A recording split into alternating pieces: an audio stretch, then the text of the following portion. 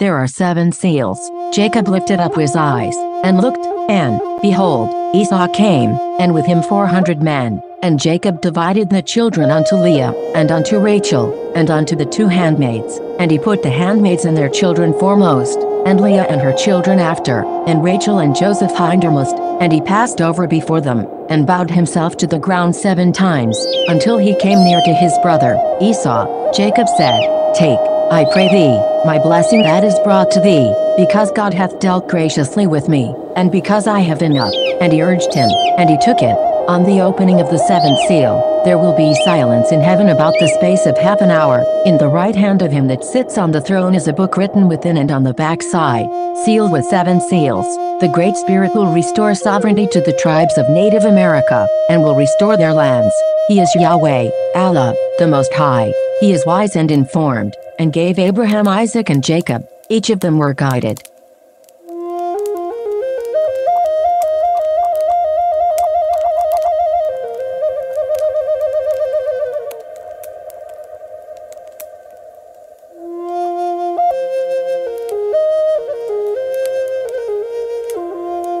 This is April Schulthies, a victim of genocide. The genocide of Jews, Muslims, Africans, Native Americans, and more is still a reality. Modern genocides include the Weaver family at Ruby Ridge, the Davidians at Waco, and Native Americans at Wounded Knee. Never forget. This is April Schulthies, using the computer to generate this message. This is Rome, and they decided to put me down. So far I survived, but you might not, if you fall into their trap. There is a secret out there, that they don't want you to know. Hypnosis is being used against you daily, and a hypnotist can control you. They only need to grab a hold of you, and now they control you from a distance.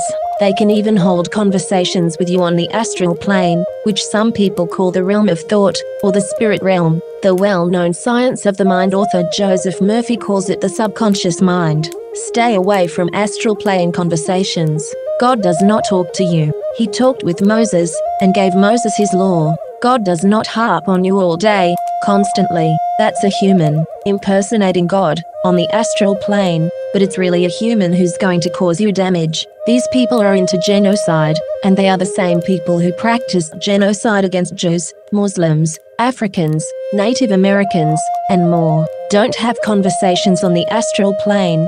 Stay in God's word. The scriptures say, for those who have earned evil deeds, a reward of similar evil, and shame will cover them. They will have no defense against Yahweh, Allah, the Most High, as if their faces are covered with dark patches of night.